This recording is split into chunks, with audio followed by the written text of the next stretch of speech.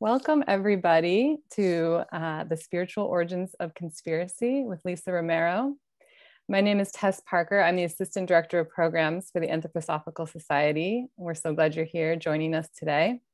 Throughout the event, we will have, to limit distractions and to keep a sort of sacred space, we'll have the chat will be turned off. You can direct any questions to the hosts, myself, Laura, or Sarah. And yeah, everyone will be muted throughout the meeting as well. So yeah, I have a candle here and I'm going to light it so we can begin. And then I'll pass it over to Laura.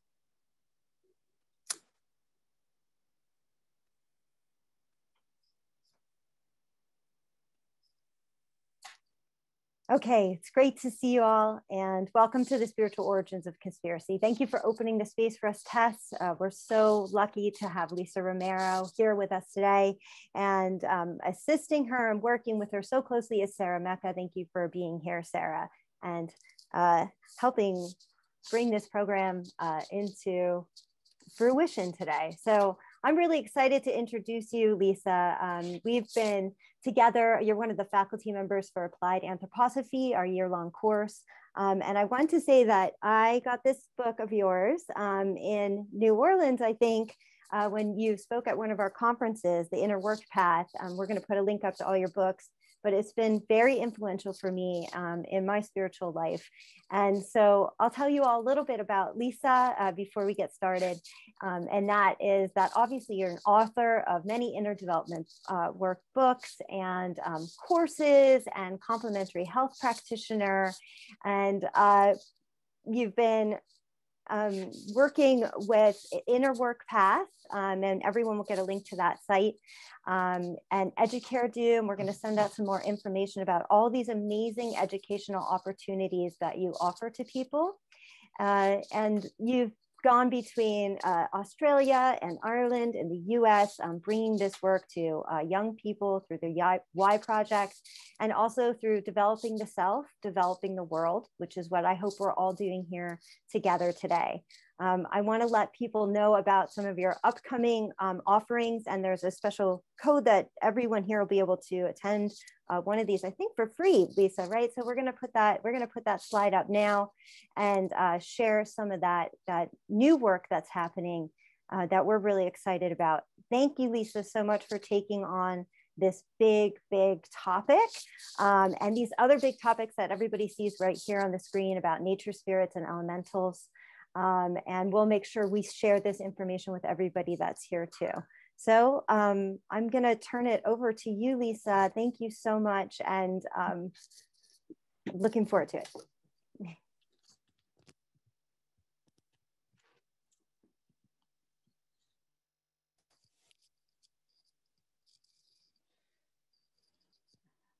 Okay, I believe I need to mic up. Is that sounding better? Okay, great. Yeah, Sorry,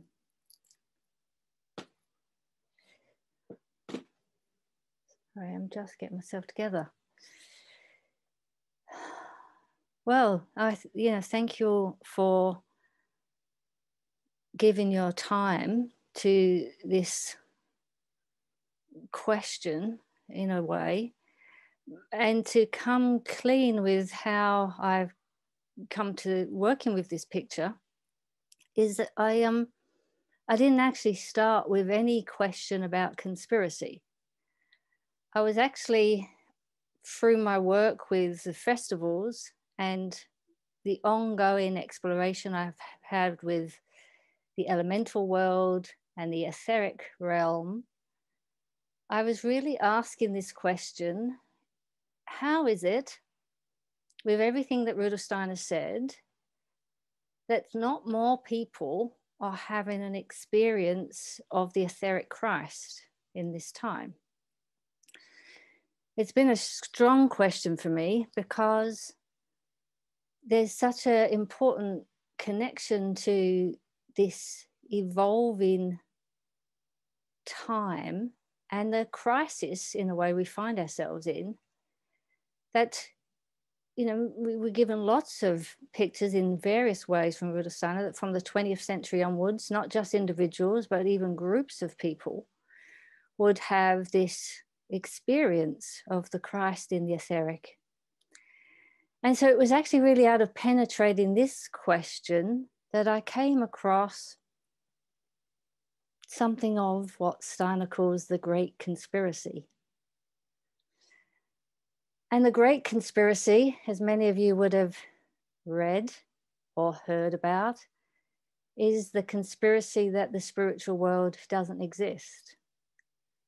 And this is a conspiracy that has actually a lot of momentum.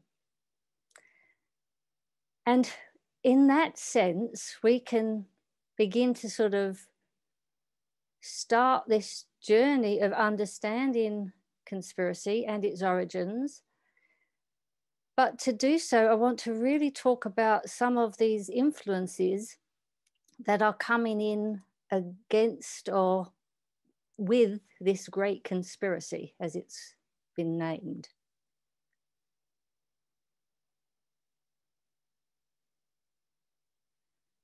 Today's the Chinese New Year, so for those of you that are celebrating that, it's a wonderful festival, and it's got a lot of interesting aspects to this festival. Now, there's sort of the way that you live before the Chinese New Year can actually have an influence on how the future of the year will go. These are pictures that people live with.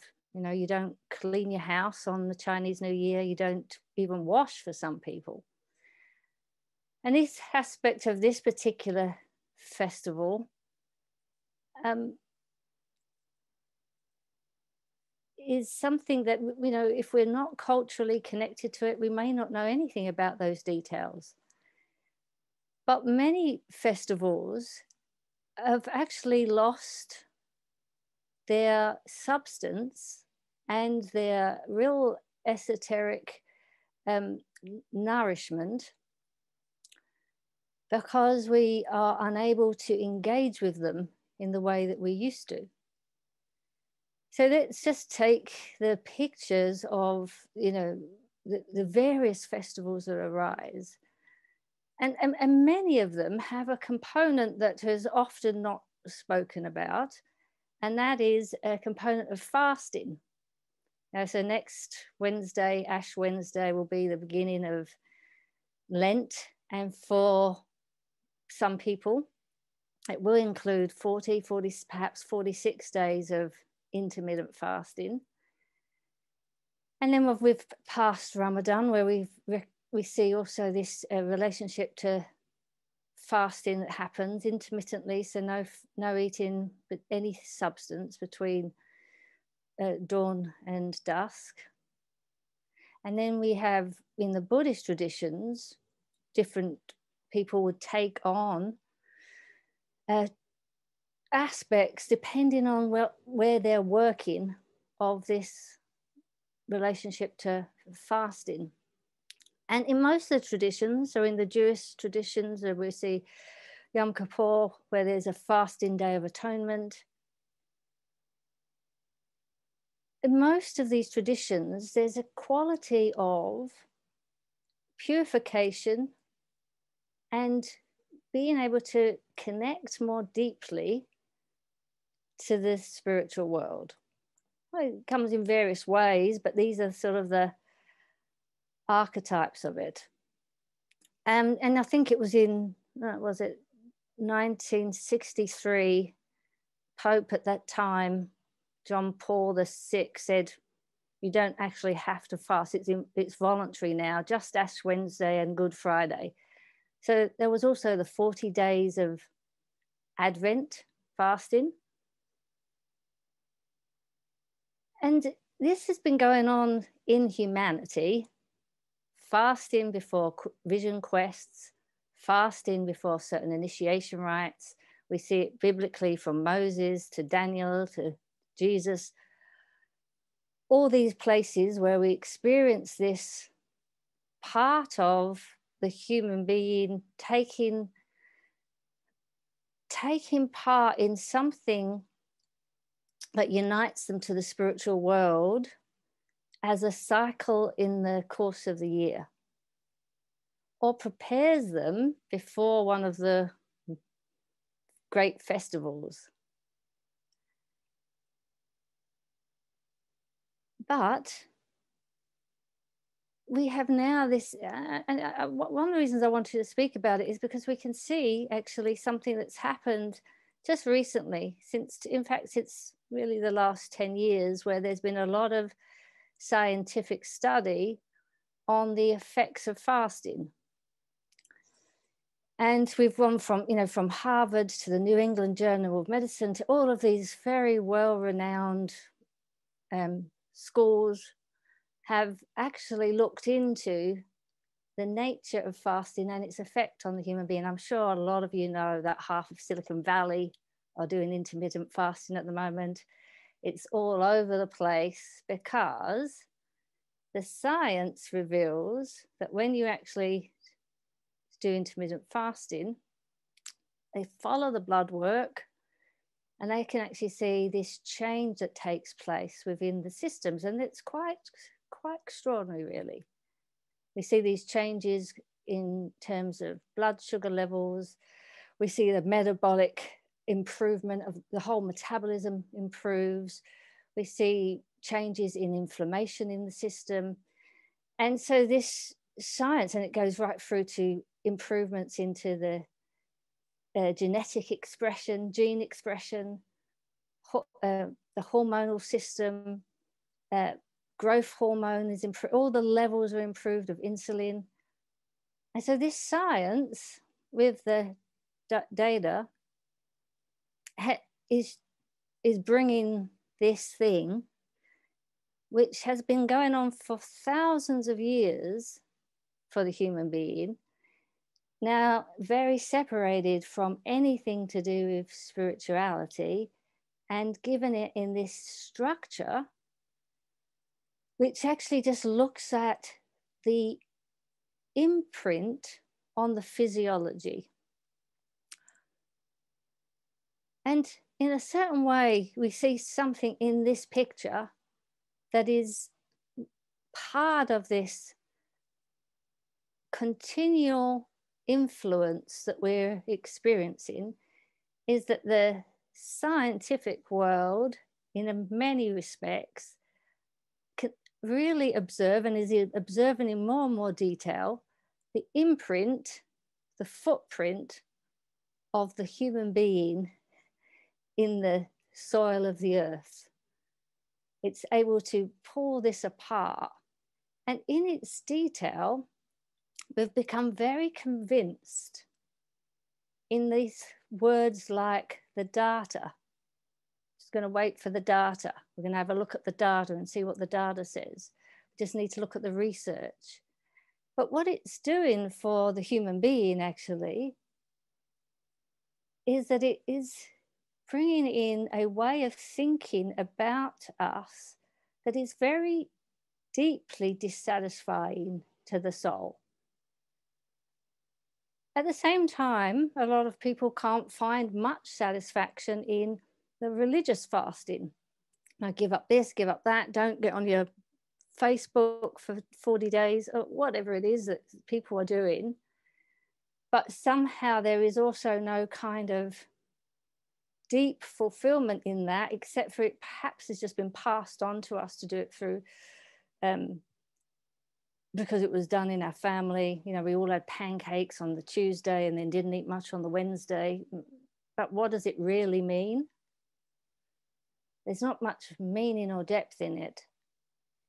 And so we kind of live in with this influence that's coming in. And what's so interesting about that science is it has jumped to a conclusion. And the conclusion says the reason why this works is because, you know, when we were hunters and gatherers, this is a conclusion. It should really be a hypothesis, but it's a conclusion that we're able to, we're used to this kind of fasting. There's no mention of the fact that for thousands of years, humanity has actually been working with fasting. It's completely ignored. Now, spiritual science always approaches the facts of life from a much greater point of view. So on one hand, the science can be interesting and relevant because it shows us something of the health-giving processes behind what we're doing. But the science can't say what we're doing. It just says this is the footprint that's made. But when we look at it from a spiritual scientific point of view, we can ask, actually, what actually takes place? I am getting to conspiracy, but this is quite a useful ground to lay. What actually takes place when the human being goes on a fast? And this is something that, you know, on one hand, we could spend a week talking about the processes that go on just to get the grounding of the understanding from anthroposophy of the human being, so we can really, really feel the blossoming of the pictures that take place with the human being in relationship to this change of the astral body's connection to the world around it. So our astral body, this body of desire, wishes and cravings that we all know about so strongly, is subjugated in the fast. It actually doesn't have, through the act of fasting, it actually doesn't get the same sort of ability to just do its thing. It's held back. And on one hand, because the astral body is held back, there's this change that happens where the physical forces can begin to penetrate the astral body. This very wise body that we have, the physical body, oldest part of us, actually can bring up, in a way, this wisdom into the astral body because of this act of holding back this part of us that just runs unconsciously most of the time. And that's only one aspect of fasting. The other aspect of fasting is really interesting, and that is when the astral body is held back from this kind of patterning that it does, where it is just running its desires and its wishes and its wants all over the world, as we do, and trying to gratify ourselves, for self-gratification is one of its great desires. When all of that's held back, it changes what is taken in through our daily consciousness. And then when we sleep at night, the astral body hasn't got to go through the same level of digesting the attachments to the sensory world, because it has already been sort of held at check from all of its gripping, grasping, wanting, desiring. And in that relationship, it more smoothly goes through the process that we often think about as our dreaming life, where it's a very strong digestion and all the imprints and all the things that came in through the day get moved and shifted through us. And we can enter into this realm of deep sleep in a slightly more clarified way. And in deep sleep, here is the place where the astral body goes through what is called a rhythmatization. Its rhythms get imbued again with these very deep cosmic pictures, these universal pictures that actually belong to the cosmic being that we are. And in fact, if we can reach deep sleep, whether we fast or don't fast, the deep sleep is what actually renews us. We remember who we are and why we're here. And of course, we come back into our bodily vehicle in the morning and we enter into what we start to call the anesthetizing world. We forget. But in that time of this cosmic experience, we are able to draw closer if we are not so engaged in and fettered with the desire body that is attached to the earthly world. So fasting, in the sense of what is given from the religious picture, brings us closer to God. Maybe we won't call it that in this spiritual scientific sense, but we would say it actually supports the pathway of where this rhythmatization can occur, where the actual astral body is imbued and echoed with the spiritual activity that we are deeply united with. And in that, and this is really an interesting picture, the astral body actually imprints that back into the etheric and physical body, bringing health to the system.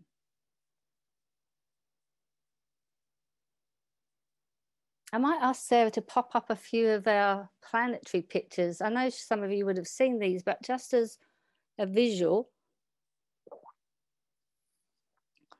we'll look at the relationship of Venus first to the Earth. So in 8 orbits of the Earth, this is the pattern. A beautiful rhythm. You see the 5-pointed, or the rose Venus, as they sometimes call it. And we might look at the pattern of Mars. You'll get these in the recording, so you can actually look at them again yourself, and perhaps that will be useful for some of you.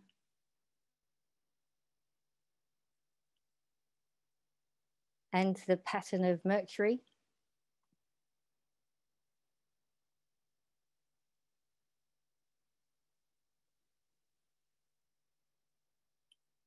And the pattern of Jupiter.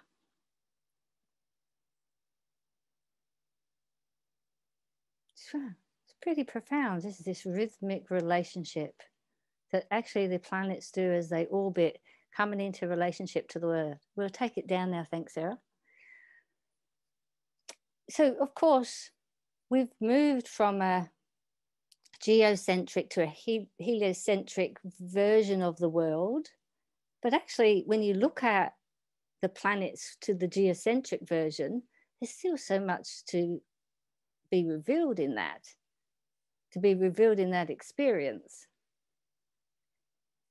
Now, for some people, spiritual science gives us something. You know, I've just touched on this tiny little aspect that spiritual science can say about fasting.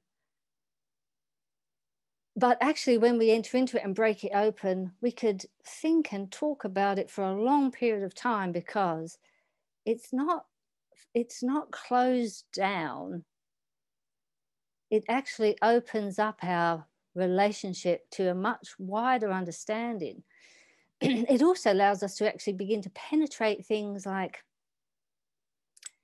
why certain spiritual practices really focus on the desire body, and that to try to not to, as Buddha said, to desire only one thing, to be desireless. How important it is to actually look at how this astral body works into the world around us. What is it gripping and clinging and attaching itself to? Because as it does that, it gives itself a weight that needs to be lifted in the etheric realm before we can enter into the deep sleep consciousness. So in this realm of dreaming, of picture consciousness, we are actually, by the way that we live our day, giving ourselves a greater burden in our connection to the spiritual world at night. And so much of the exercises that are given in meditation, as many of you know, it's not just the exercise that's important, it's how it's given in the rhythm. Because the rhythm of the exercise, that it's done at a certain point of day, that you bring out of your own self this rhythm in your connection to the spiritual world, this rhythmization. making rhythmic this relationship between the human being's earthly life and its relationship to the spiritual world. And we used to all do that in festivals, but there are different rhythms. We have the rhythm of the ego that's working every day. We have the rhythm of the astral body that's a weekly rhythm.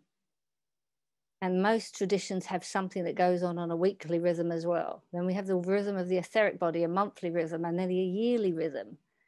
And these extraordinary rhythms that actually allow us to go into this deep relationship to the cosmic being that we are, and to actually bring that relationship into our earthly life.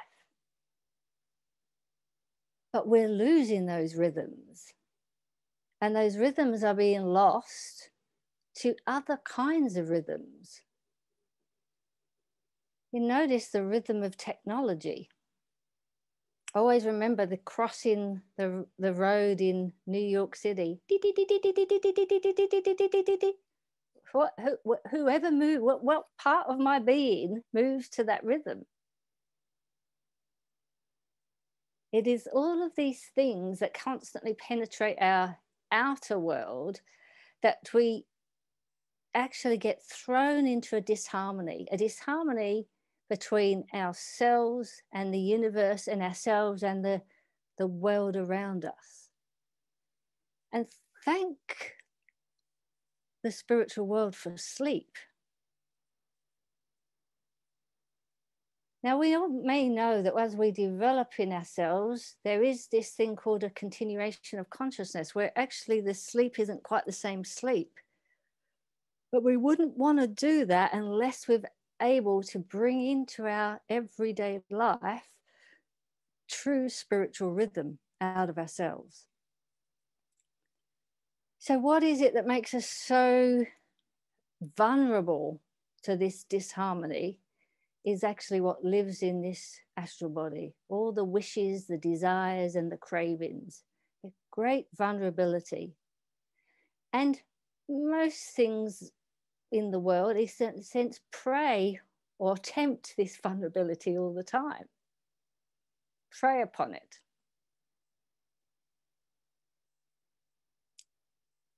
And what the individual human being isn't really that aware of is actually the effects it has on your own health and well-being. So fasting, from a spiritual point of view, as I mentioned, that's just a drop in the ocean of understanding of what it is. And there are, in a way, three different kinds of food. You have the religious picture, which actually doesn't have much to tell us. They're simple pictures: purification, get closer to God, purification, or commemoration of particular events, but it doesn't give us this wealth of our relationship as a cosmic being. And then we have the scientific picture that actually dismisses the cosmic being, and there's no hypothesis that includes the spiritual being at all. And it is these pictures that are growing with greater and greater intensity. The spiritual pictures are actually diminishing, and people are finding it hard to actually grasp their meaning, because their meaning is so loaded with some other kind of conditioning. But actually, it's really essential for this great conspiracy to not take hold, that we keep maintaining this relationship to the spiritual world. But conspiracy itself is not acting in the realm of the astral body in the same way as wishes, desires, and cravings and addiction and all of these things do. Conspiracy actually is working much more dynamically in the realm of what we call the etheric body. I know some of you are new to Anthroposophy Online, so I'm just going to have to go for it, and we can think about those thoughts later. Because this process is really important for us to understand. If we don't want to be taken down by the very thing that is creating this great conspiracy. So within the etheric body, deception, lies, and conspiracy have the greatest form of disorder in. So whenever we experience deception, lies, and conspiracy, and I'm not saying someone that believes in conspiracy is in that realm. It's those that are enacting a conspiracy to deceive, to lie, and to conspire to do harm in any shape or form to the progress of humanity. It actually creates an imbalance in the realm of the etheric. And what it does to the etheric body is it creates a sclerotic hardening, fixing.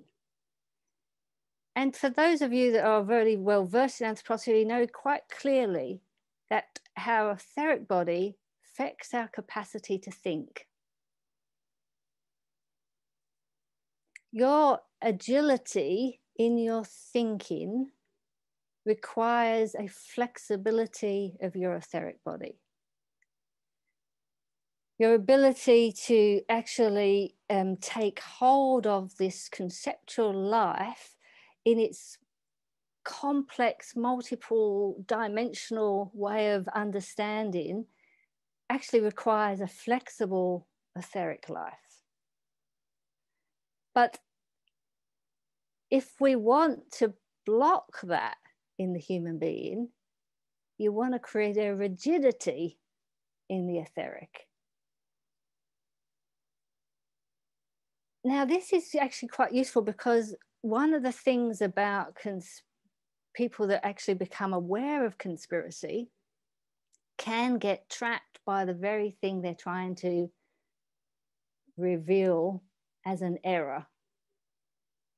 We see it in all different ways and shapes and forms. Like somebody that may be outraged at the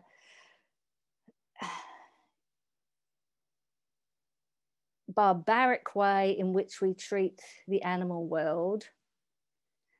They are so outraged that they treat the human world in this barbaric way because of how they treat the animal world.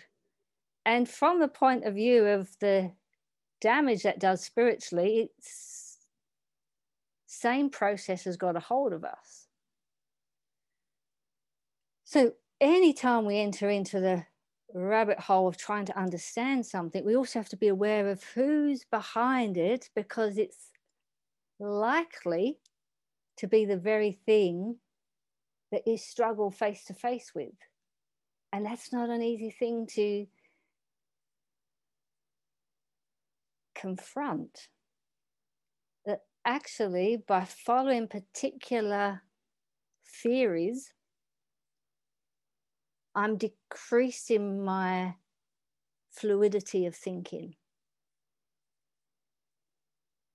It may not be the case for everybody, but it is a trap that is set within anything that we try to release ourselves from. So we are, if we could say that lies, deception, conspiracy is to the etheric body, which these wishes, cravings are to the astral body. And they both have this desire to actually take humanity away from this whole relationship to the spiritual world. Even though sometimes it comes under the guise of bringing us into a closer relationship to the spiritual world. Because we believe that we may be fighting for the spirit.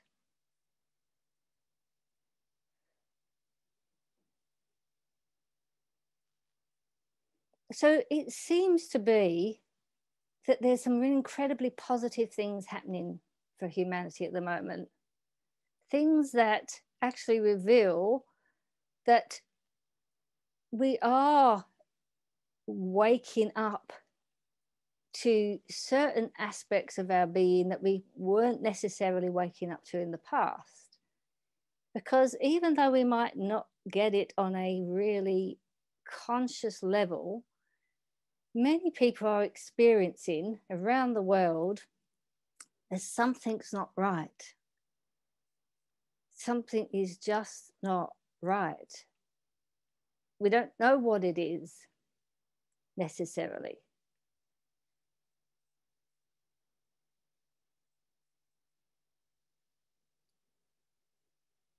But there is this common picture, and we are looking for the answers of what's not right. But the archetypal what's not right links us to this great conspiracy, which is that when we sleep every night, we come into relationship to the cosmic human being.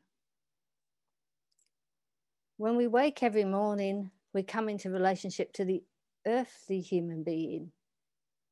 But when we look around at the world that we've created and the social forms that we've created, the systems we've created, the way of being and doing and thinking and believing, there's an incredible disparity between the cosmic self and this earthly self.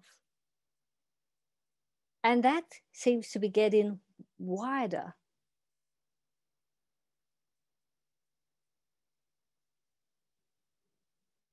And that is causing a lot of people in their way to feel that actually where we're headed is not quite right. Something has to change. Something's got to give. This can't be the path we're going on.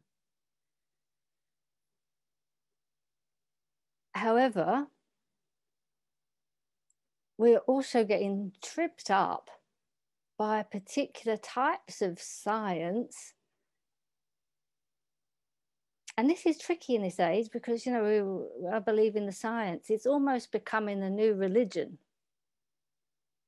A religion that actually isn't including who we really are as a human being. A religion devoid of spirit, but actually I hear hordes of young people saying, I believe in science. What science do you believe in? You believe in the data? That's even for the scientists, that's not science. The pure scientists. And they will tell you that consensus science takes a long period of time. And we can certainly say in spiritual science, the process, which is this heart of science, is actually worth working with, the process of science. But the results and how it perceives the human being is diminishing us. So how do we actually work with the process, which is really important, but not actually get fixed upon this idea, and particularly when consensus science is being rushed, or when there is actually not the willingness to stay in a relationship to the question, or in a way to deceive humanity because we couldn't handle the truth, perhaps, whatever it is.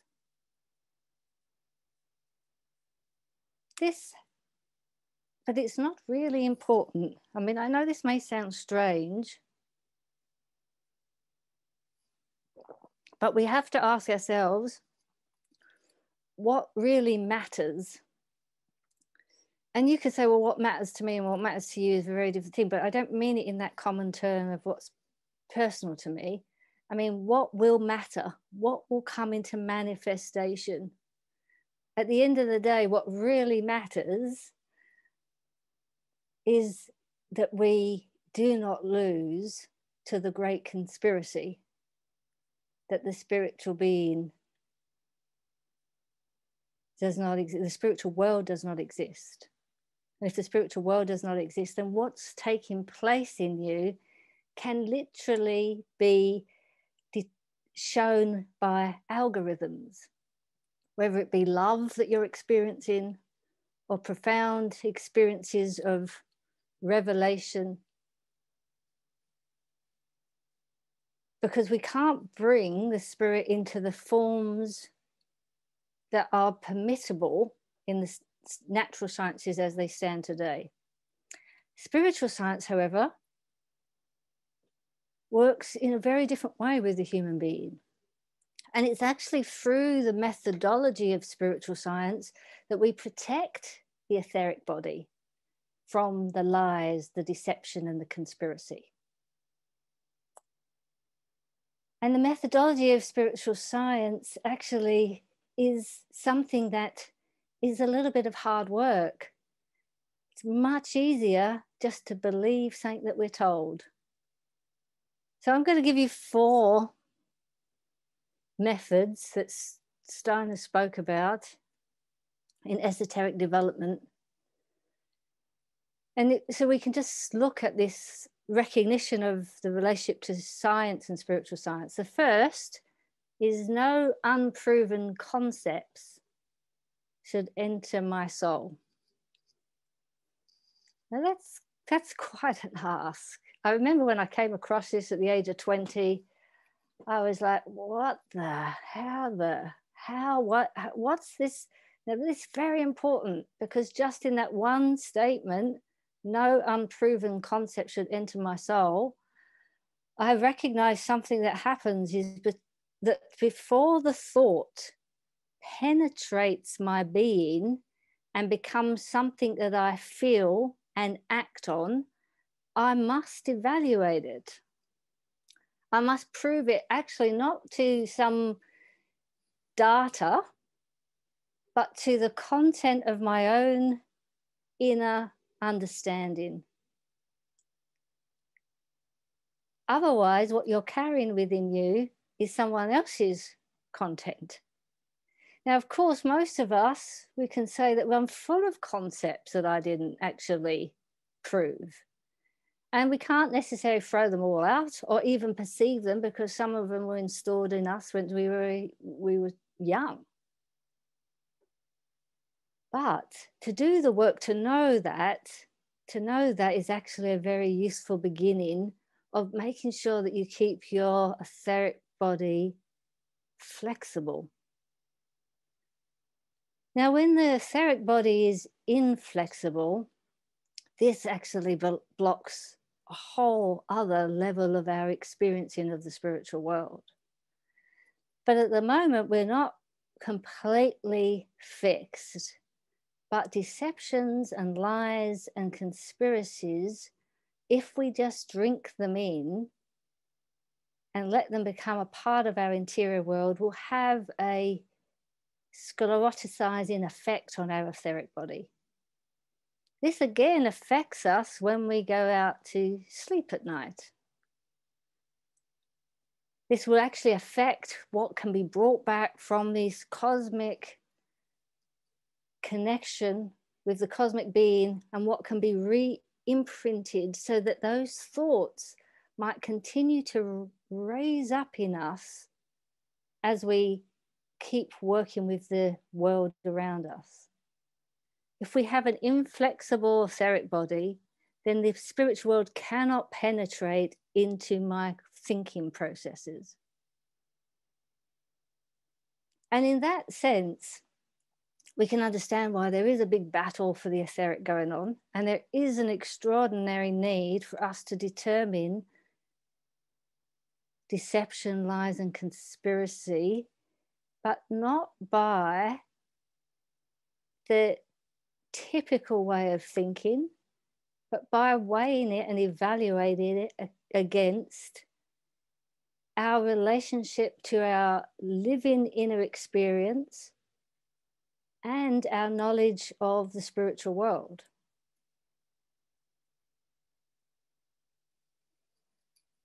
So this first idea, no unproven concepts are to enter, not an easy thing to do.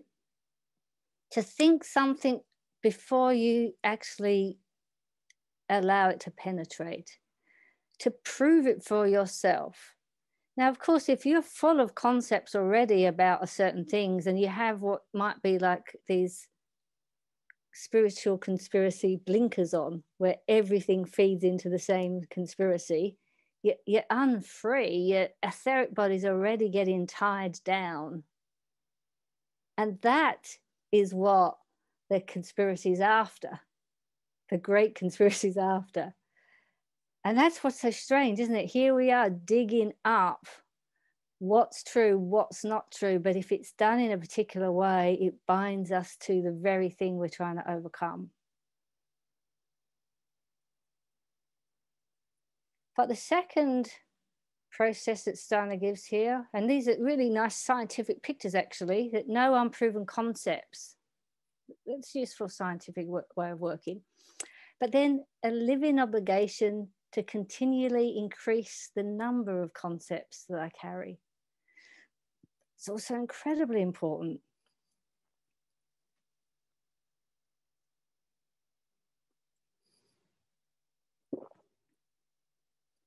If we're not learning something, or particularly for myself, if I'm not learning something with every talk, then there's something I'm not doing right. If I'm not increasing a dynamic of understanding.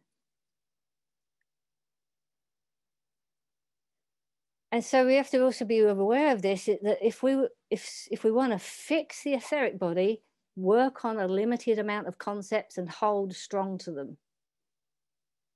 Quite a clear way to kill the etheric, or deaden it. I shouldn't say kill it, but deaden it. And in the deadened etheric, you can't imprint the cosmic being pictures back, so that actually not only it affects your well-being, but it actually affects the type of thinking you can engage with in the day.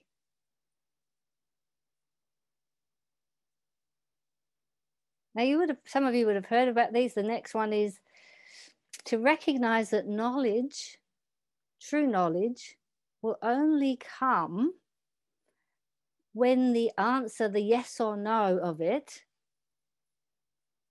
I can regard without any sympathy or antipathy. Now, that's a tricky one, isn't it? But that's a scientific approach. If a scientist says, actually, we've got so much money behind this, I've got to get these results, which unfortunately is happening all the time, that's not knowledge. That's bad science, or what they call unclean science.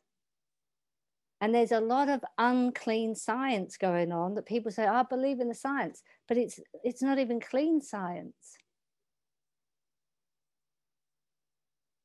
But how do we do that where we're actually prepared? And Steiner gives that lovely example that if you really want to know for yourself if there's life after death, you can't carry with you in that deep questioning a desire for one particular outcome.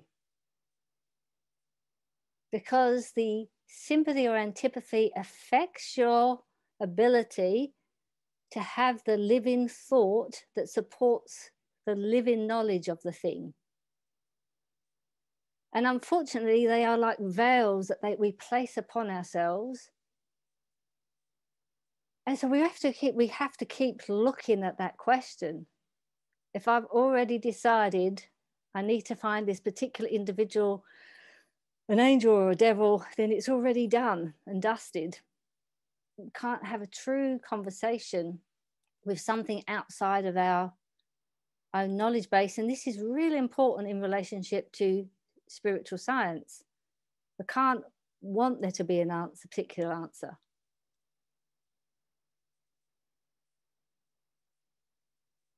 And the fourth one, which is it requires a little explanation in this time because of the words, he says, I must overcome my aversion to the so-called abstract. Now, the problem is that word abstract is used in so many ways. There is so much abstractness in the science that is not that kind of abstractness. Or as we recently saw, this very abstract reality of the stock, was it the stock market, where this particular company, those of you saw it, where GameStop went from $4 to $375, showing you that actually the shares have got nothing to do with reality. They've all got to do with this big game that goes on. So abstract, but that's not the abstract that he's talking about. He's talking about, and this is very important for us, because in this framework of thinking, we can't think in the right way to understand something from the higher world if we are only able to think in intellectual processes. It's those intellectualizing of our thought life that doesn't allow us to have many genuine spiritual experiences, because we can't perceive them with the closing down that happens through our way of thinking. So to not have this expectation of the answer, but also to allow it to express itself in the terminology, it's not the right word, but in the activity that is true of it. And that is actually very difficult for us to do, because we can really only see what we can already think. And that's not useful when it comes to this relationship to the cosmic being. We need to be able to experience realms of being and understanding that are outside the constructs that we've already created.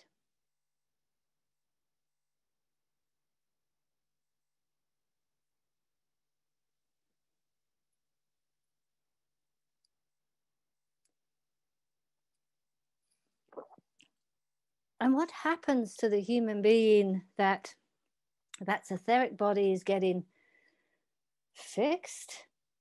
It makes it a very different journey in terms of what one receives from the spiritual world every day.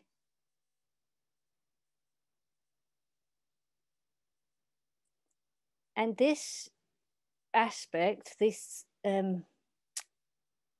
is really a part of the great conspiracy that we, in the world of anthroposophy, we should be very, very aware of.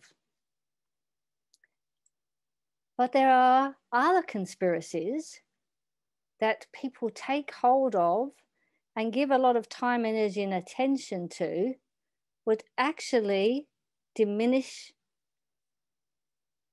our relationship to the spiritual world. Because within the thought process, the spiritual world doesn't come into the picture.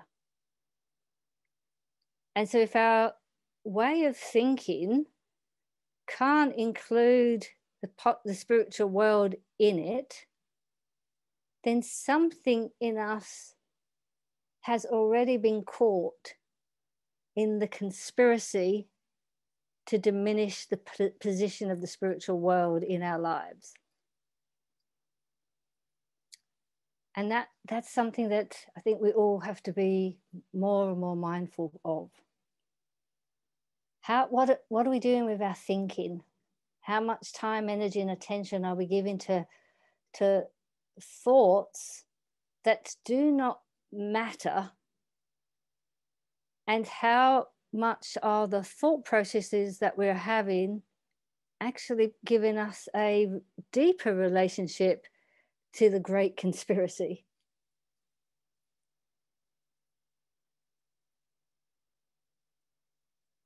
Because for the future, for the future of humanity, that's the most important thing that we should be asking ourselves. And spiritual science has this other way of feeding the human being. It doesn't limit us to this algorithm of chemistry and biology and everything that can be actually getting more and more diminished. Nor does it actually just say you just have to have this kind of blind faith, but rather it calls us into this rich, dynamic relationship between the spiritual world and the earthly world, and actually how this journey is so intertwined. So I've been doing a lot of work around our relationship to the elemental world, because they are also deeply affected by our thought life. If we are unable to support the liberation of our own thinking, we also are binding a whole kingdom of beings and consciousnesses to this fixed sclerotic form of a future. It's not just affecting our own being, it actually affects the elemental world.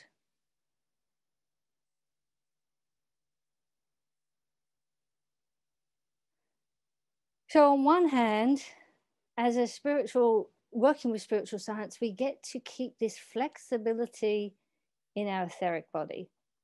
But we also must be aware of all the trappings of lies, deception, and conspiracy. They are the most harmful to the life of the etheric. And of course, the truth frees us, but it isn't a truth that I'm going to find in data. It just doesn't exist in there. It has to be something that actually liberates us in this genuine connection between humanity and the spiritual world, the cosmic being that we are, and the earthly being that we are. And when we look around ourselves and we see these extraordinary abstract ways of living, which do not include this connection, we are all feeling something's not quite right.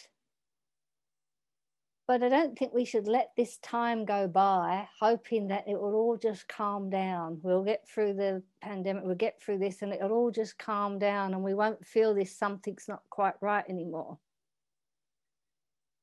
Because in reality, this has been going on for a while. In fact, there was this recent study, and of course, you know, studies are in themselves potentially fraught, but they showed this study of a group of people in England in the 1937, before the Second World War, and they had to write about how their life was. And they actually did a follow-up before the pandemic. And what was interesting, there were two things that were mentioned consistently in 1937, and that was peace of mind and contentment, that were not mentioned at all. They were completely missing from the follow-up. Peace of mind and contentment. So we know this sense of something's not right is already been there before now. It's just everything is heating up.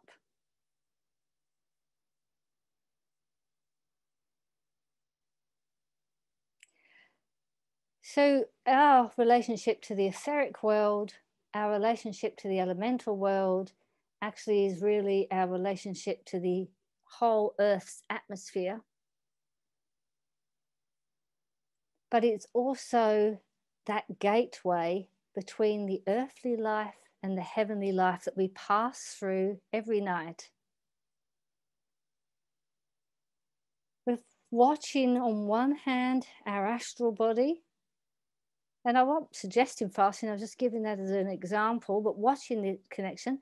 But really, the thought life. How are we going to penetrate thinking and even support the education of thinking in the right way in a world that is just being limited to thoughts based on, follow the science?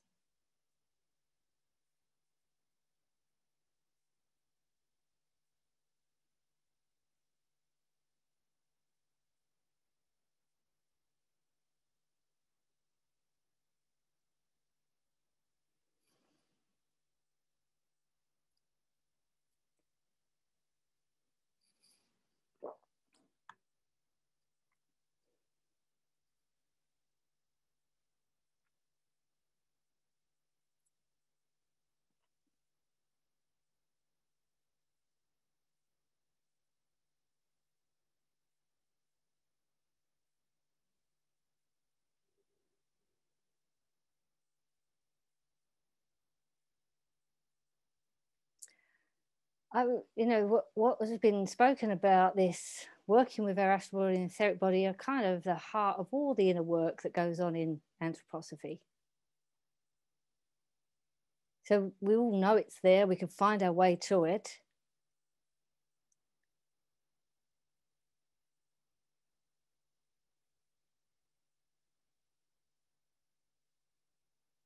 But there is a task in front of us.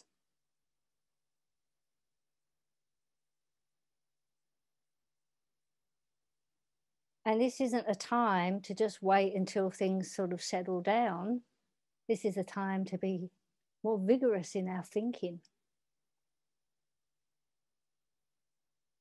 more rhythmatized in our way of living, that we ourselves choose to have a rhythmical connection out of our full consciousness with the spiritual world and make available our life body, our etheric body, to the impressions that we meet every night we sleep.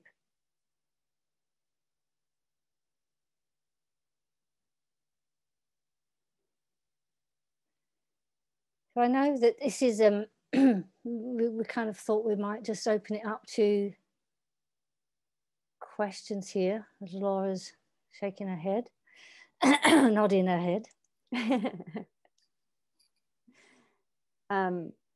First, I think we'll just take a moment and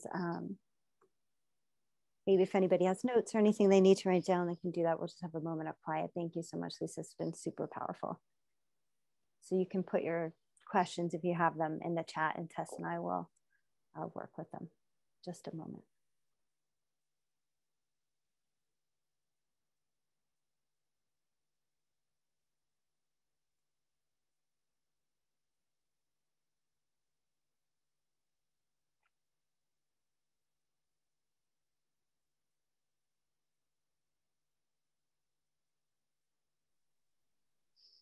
Okay.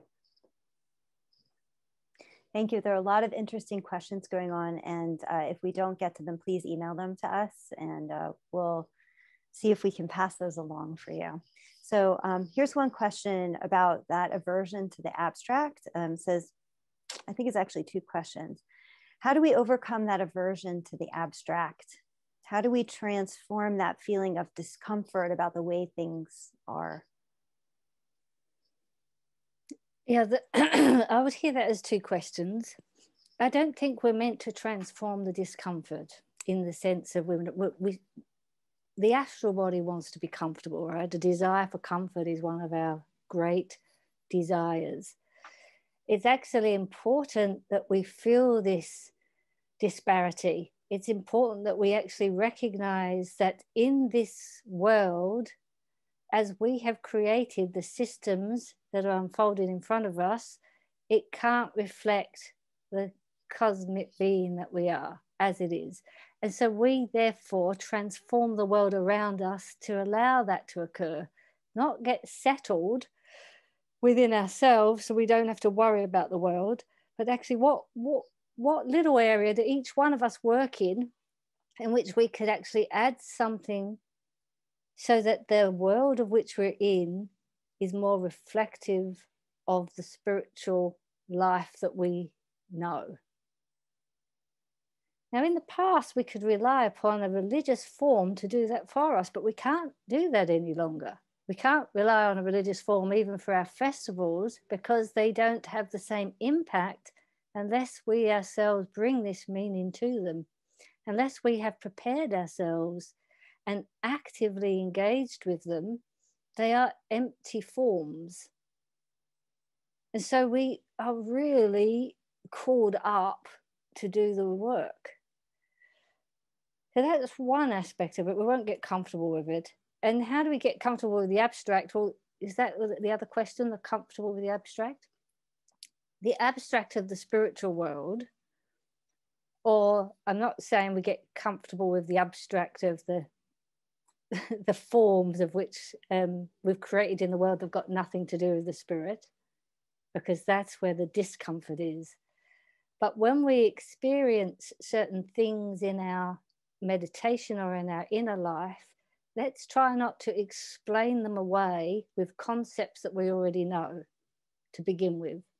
Allow things to sit, allow things to be, hold the experiences.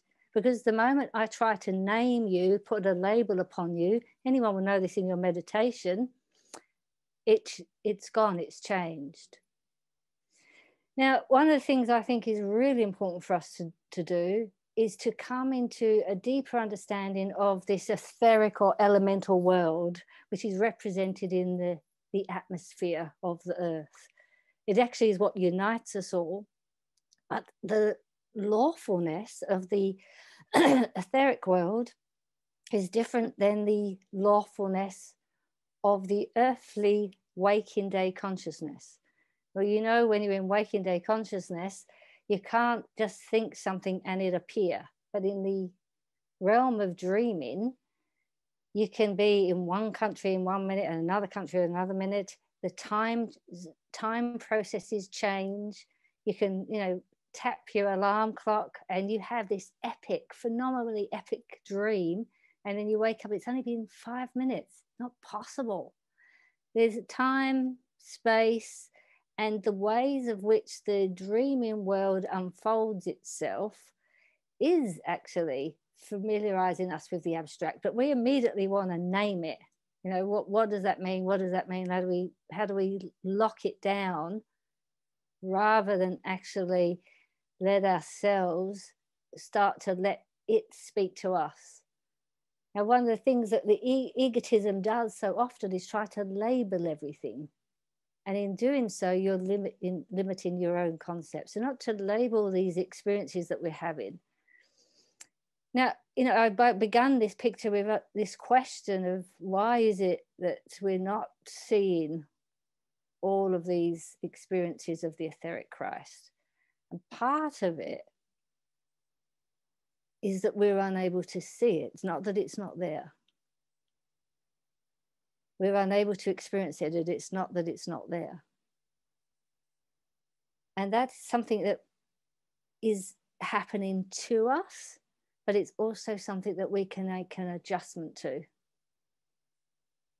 So this work in the realm of the spiritual scientific inner dynamic is a big support to shift in our ability to perceive beyond the usual perceptive capacities.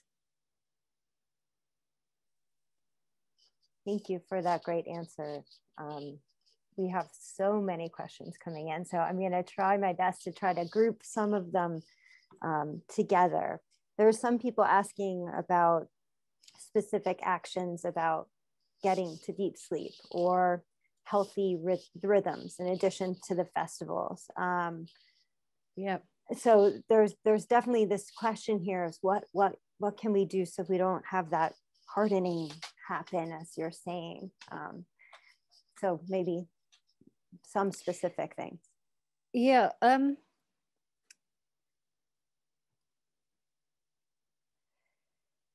Well, the archetype for us individually daily is at a specific time of day to make a connection to the spiritual world with a particular exercise. And when I say particular, it doesn't mean to say it is this exercise, but with one that actually you recognize supports that dynamic.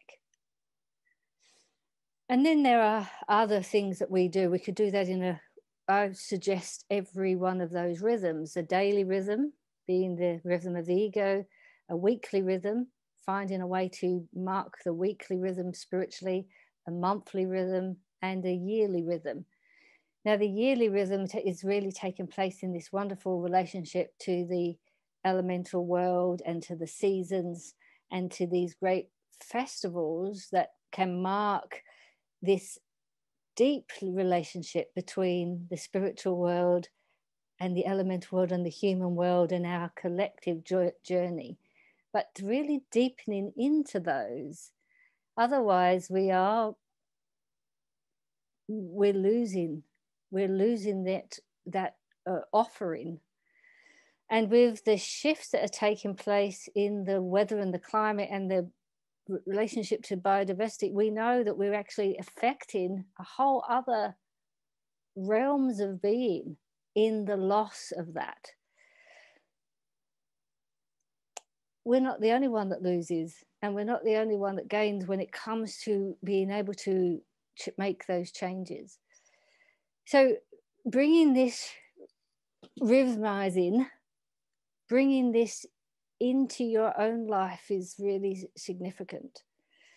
Now, when people say, well, what time of day should you meditate? It's not so much a particular time, although, of course, there are times where we see, for instance, at dawn and at dusk, where there's this kind of shift in the consciousness between day and night, that middle place. There's these windows. But the most important thing, it's a time that you set that you yourself can enter into at that time, knowing that this one I can meet. Because as you do this on a regular basis, then actually the spiritual world comes to meet you in that moment too. It's a bridge that you make through that consistent engagement with rhythmatizing your own astral body in relationship to the cosmic connections, not just to your own cosmic being, but actually to the spiritual world itself. What a beautiful tip. Thank you so much for those suggestions. Okay. We have some people asking, oh, geez. Okay, let me see here.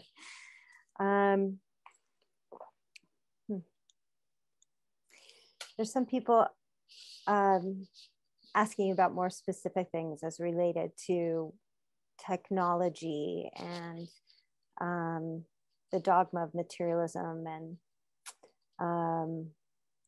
I think there's like several sort of pictures around how technology affects our astral and our etheric, and how that may play into this piece around conspiracy. I'm not sure, but I think that's what I see coming through. Well, I mean, one of the things that we are aware of is that within everything, and I've mentioned this in other talks, is elemental beings. So in your screen is condensed elemental being. Substance is made up of elemental beings, substance and form. But if we don't acknowledge the spiritual in the physical, we leave them bound to the being utilized in only one particular way.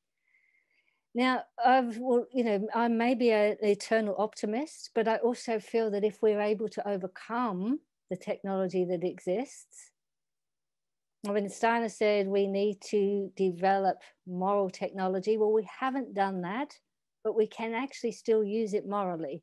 But what does it mean to use it morally?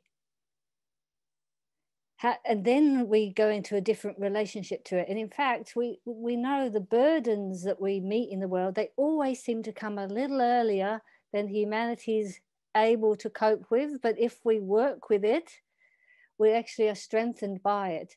So we're not to walk away from science. We work with it. We're not to walk away from technology. We're working with it right now. But in the working with it, the possibility is that we can actually become strengthened by the overcoming of what it wants to do. if my rhythm is not affected by this tech rhythm? So it's one of the things that Seamus and I, who Seamus is up here, is a colleague of mine who works through the arts, what we're going to work on this year is a course in the working with technology, because something takes place in the processes of the atmosphere that is still different than the screen. You know, I give this example a lot of times for those of you that have your candle in the room. You know, it's very different than seeing a candle on the screen than it is to have a candle in your living space. So there is this activity of the, what we might talk about as the matter of the form that the elementals take up. But then there is this connectivity that's taking place through the etheric world that will take place with or without the screen. But we have to strengthen that. So that here I am in Ireland, and there you are, a lot of you in America, and some of friends in Australia, and we're all over the world. But etheric life doesn't separate us, it unites us. The machine can separate us if we're unable to extend ourselves beyond just the very thing that we see in front of ourselves.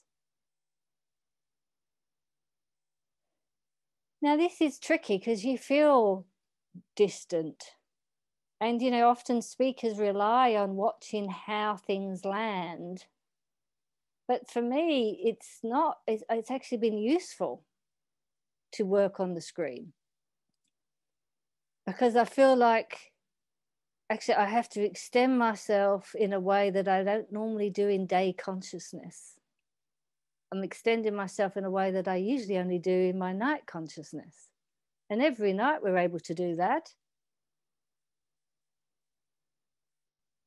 So how do we do it consciously in the day? Anyway, that's something that is a tricky one, but I don't think we should look at the things in front of us and think they can only take us down, because that's just not, that's not how it works in the spiritual world. Thank you for that. I can relate to what you're saying, being on here all the time. And thank you for all of you extending yourselves here too, and for these amazing questions. I'm just going to go back to one last question, and then I'd like to be able to share some of the work that you're doing coming up. Oh, yeah. So let me see if I can.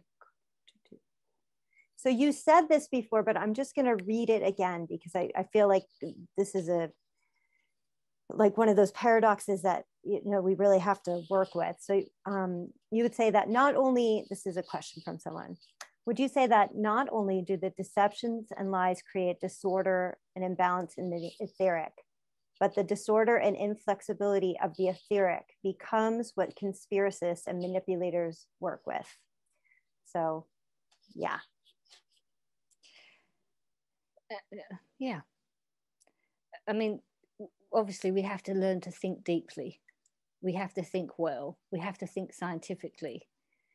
We have to really enter into the realm of thinking so we don't allow that. And at the same time, of course, when somebody is hooked there, it is much easier to work with that. And so, you know, when Facebook did that experiment in, I think it was, when was it, 2012, where 700,000 people approximately were actually given really negative news feed, and they watched what it did to their likes and not likes. But what they found out from it is that they actually get more screen time out of those people.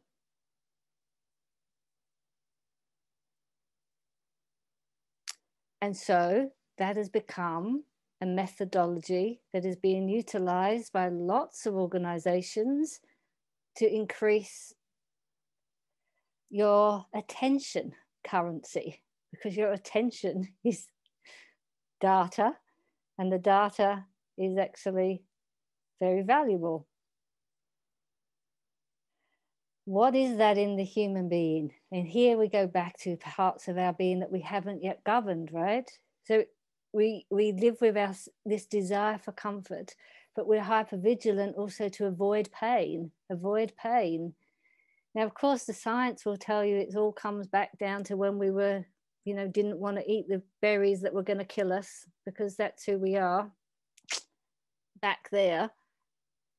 But actually, there's a lot more involved in that from a spiritual scientific point of view.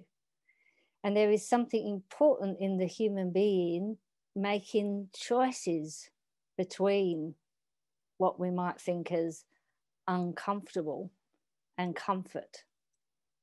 And it's certainly not comfortable to do inner work and really source all of the stories that live in you that have very little to do with truth and more to do with preferences. But that's the part we play in this time. And I think this is very important, is that the work that we do is never the work for just ourselves, because the moment we move out of our physical world and into this collective atmosphere, we land in that pictures that anyone can tap into. This is quite something. Sometimes I have this very strong experience that something needs to be brought in, thought in by a group of people. Not, one person might be the mouthpiece speaking it, but there's a group of people thinking in together. It lands something in the ether that we can all tap into. So that's why when we have these gatherings before, for instance, the one coming up before Easter, 3 Saturdays a week before Easter, I call them a gathering because we prefer people, if they can be there, so that we can land the thought processes, because they sit in the world ether. And there is a lot of junk mail out there. There's a lot of really junk thought processes, but we can also land other thoughts. But that requires us to work together and to work with great intention on our task to actually not allow the great conspiracy to take that much of a hold that the future human beings don't have a choice. Lisa, thank you so much. I am so grateful for this perspective. It's very a way to work with what's happening. And I appreciate that you kind of rose above the actual things that are happening and asked us to do our work. So thank you so much. I'm going to turn it over to Sarah. Do you have a slide for us to show on this upcoming work? Lisa, it's just been amazing. Thanks, Sarah. You can share that now. And we'll close. Everyone, thank you so much for your incredible questions. I'm sorry it was so hard to get to all of them. I hope some of them were addressed. Please feel free to email them to me. I'll see if I can pass them along. And thank you all for being here. So let's see that last one. Yeah, so this is a different slide than before, just to mention one additional opportunity, which is that Educare, one of the organizations that Lisa and I are part of that was mentioned. Lisa has one of 5 subject courses, that's called Inner Development for World Development. And if you go to that URL there, you can actually download the first lesson there to work with. And it's very experiential. It's very much in the gesture of this work that was brought today around working inwardly. There's contemplations and exercises, but also a lot of very relevant pictures for this work of inner development for world development. So that's there. And I think I'll also just share quickly again this slide from before, because I know that was up there briefly, but for those who perhaps joined a little later. Great. I was just going to ask if you could put that up. I don't think, did we mention that we're just offering to this whole group to join us complimentary next week, where we're looking at the element. Have you got the slide there, Sarah? Yeah, that's what I'm going to Okay, great. Back up right